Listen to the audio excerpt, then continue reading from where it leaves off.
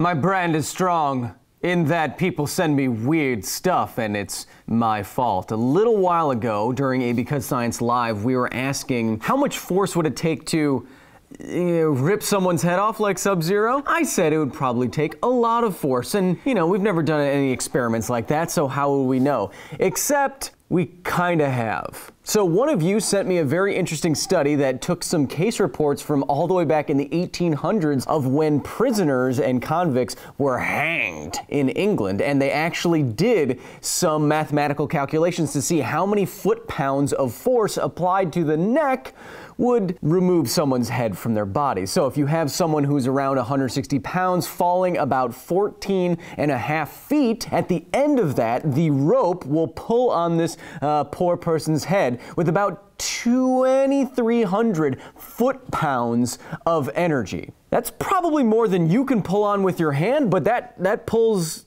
a couple heads off back in the day. Whew, it's a bad and a brutal way to go.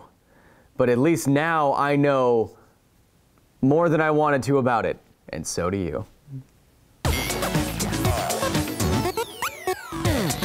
Hello and welcome to another edition of Because Science Footnotes, the companion show to Because Science, where I take all your comments, questions, and corrections about a two-eyed, one-gloved, giant purple people duster and address them with the gusto of an expanding Ant-Man. You could say I expand upon your... And then I tell you what's coming up next on this channel. Hint, it's about Game of Thrones, cause that's coming out. Hey, have you heard about that Game of Thrones? Yeah, come over to my house and we'll have a watching party. I'll serve guacamole and we can say winter is coming back and forth to each other and act like we're friends, but really we're acquaintances and I haven't seen you since the last time Game of Thrones was on. Are we actually friends? I don't know, you know where I live now. But getting right into it, in the last episode of Because Science, we did it.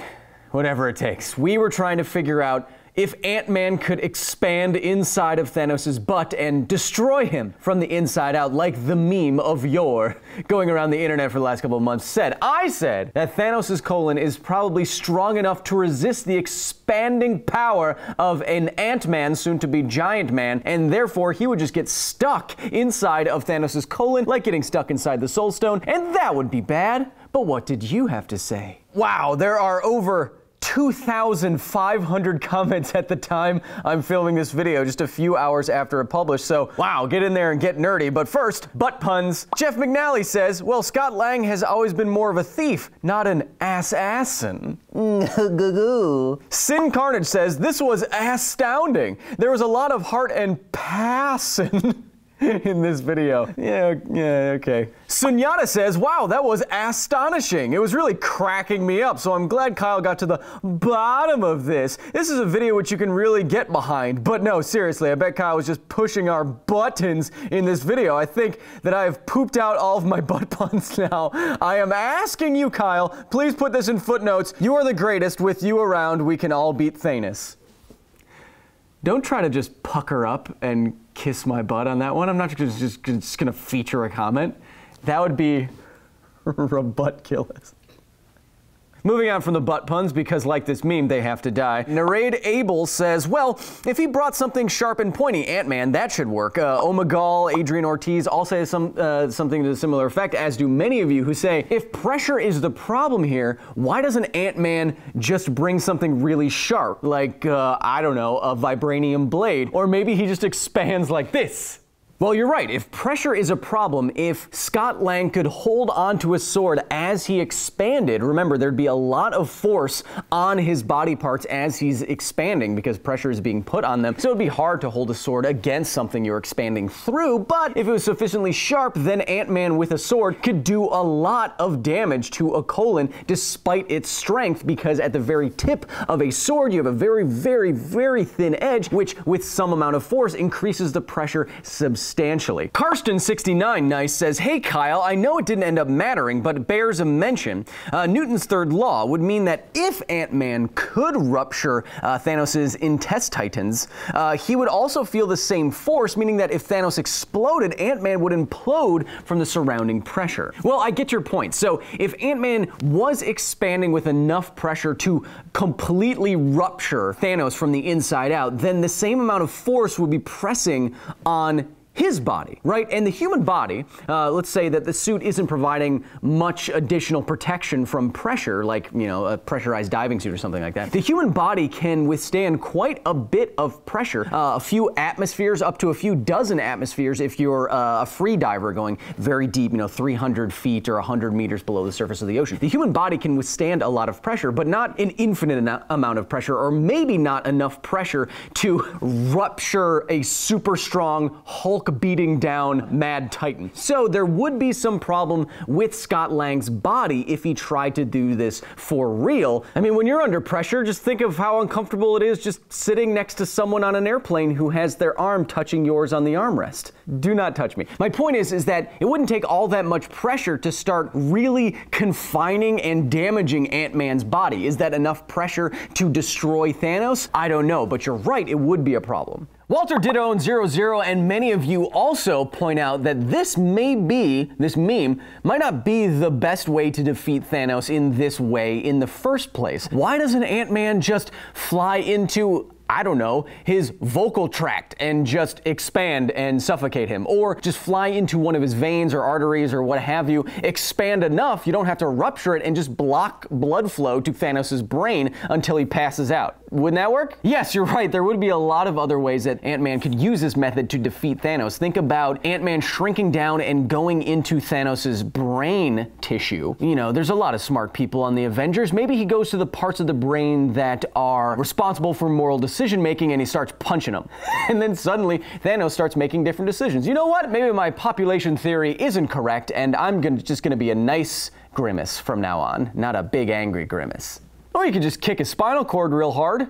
That would probably do the trick. Pass out and die instantaneously, lose all control. You know, actually, if Ant-Man kicked or otherwise destroyed Thanos' spinal cord, it would cut off the signaling from presumably Thanos' brain to his arms and hands, and therefore gauntlet, which would render him unable to use the gauntlet, and he would cease to be such a threat.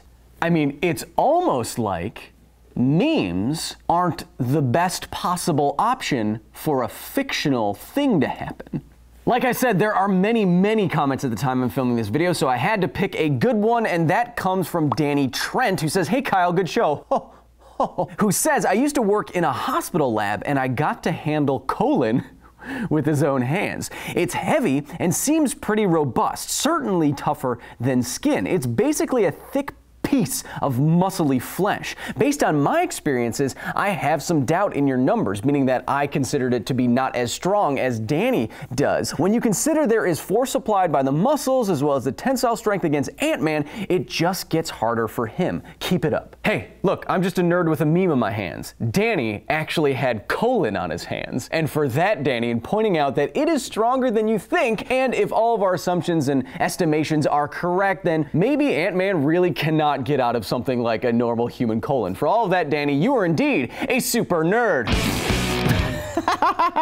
Hey, but of course, I'm not always right. I think the last time someone said happy birthday to me in public like a stranger, I said, "You too!" So what did I get wrong about Thanos' butt? We are going to do something a little bit different for this week's corrections because there seems to be only one big one, and one of you puts it the best way in my estimation. But Maddie0311, Heromir Stifter, Batsu84, Steve Shannon, Mario, they all say something like, well, the pressure value is the most important thing here. If we're estimating a pressure value for Ant-Man, that will be what we compare with the tensile strength of Thanos' colon, so that is what we really want to get right. What everyone is saying is that I used the wrong pressure value, because if we use this scene where the Wasp's car is enlarging and launching this Yukon XL into the air, I used the pressure when her car is at its largest. What everyone is saying is, wouldn't the pressure be much higher when the car is at its smallest and starts pushing on the Yukon? And Anders Killmark, I think, puts it the best. He goes through a lot of math that I agree with and comes up with a force value similar to what I came up with. However, because the car starts out a lot smaller, he uses a much smaller surface area to distribute all of that force across. And if you do that, you do not get 2.5 psi, as Anders points out, you get 250 psi. And if that pressure keeps increasing when Ant-Man gets smaller and smaller, if you put Ant-Man in something like Thanos' colon with the radius that we estimated, then he could put some kind of stress in it in the ballpark, Anders says, of 10 gigapascals, which is 10,000 times more than 0.9 megapascals that we said is the ultimate tensile strength of colon. That would make our conclusion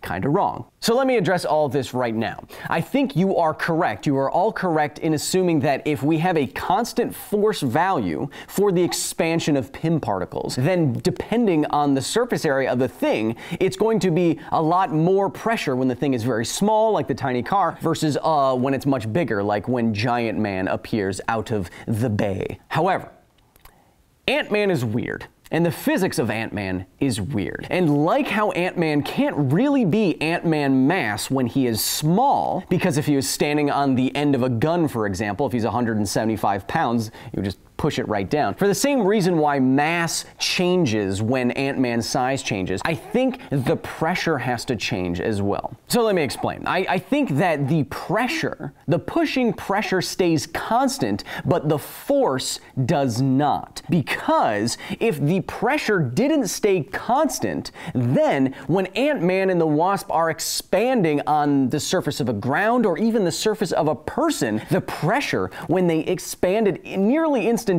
would be so much on their feet, on their hands, when they're punching someone, for example, their feet would probably go right into the ground and definitely right through a person. If you just had the surface area of a fist and you go in Ant-Man and the Wasp and you look at a scene where the Wasp punches a guy as she's expanding, the pressure on the end of her fist would be something like a water cutter. And obviously, her fist does not go straight into this guy, then expand and explode his chest from the inside out. That just doesn't happen. It appears to have all of the makings of a normal kind of interaction. So the pressure is not that high. So my contention is that when the Wasp's car is that small, it is not pressing with tens of thousands of psi on the ground and the car. It could shoot into the car or into the ground if some of that was the case. So I was assuming a constant pressure value acting across the surface area of the van in question. And just to be safe, adding to that, I went back to the scene frame by frame, and when it looks like the car starts pressing on the Yukon that gets flipped,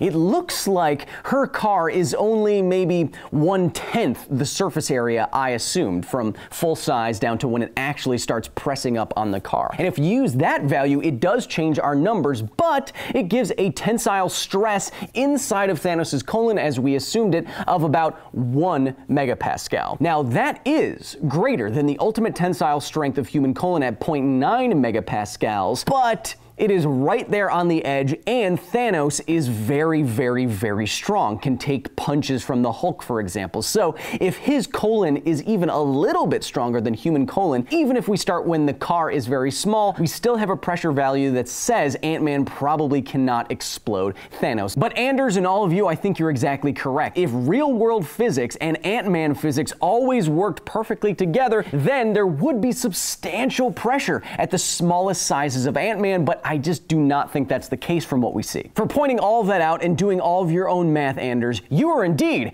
a super nerd. Thanks, man. Now that that meme is hopefully dead forever, what's coming up next week on Because Science? Oh, let me tell you. How do White Walkers shatter steel swords? That's right, for this week's episode of Because Science, we're heading back to Westeros to figure out how magically cold ice zombies could, in theory, shatter a steel sword. And this is actually a collaboration video with me and my friend Alan Pan from Sufficiently Advanced and the Science of Mortal Kombat. What is the relationship between White Walker thermodynamics and steel metallurgy? You're gonna have to find out. So go watch the latest episode of Because Science. If you haven't yet, leave me all of your nerdiest comments, corrections, and questions at youtube.com/BecauseScience, facebook.com/BecauseScience, and at BecauseScience on Instagram and Twitter. This one.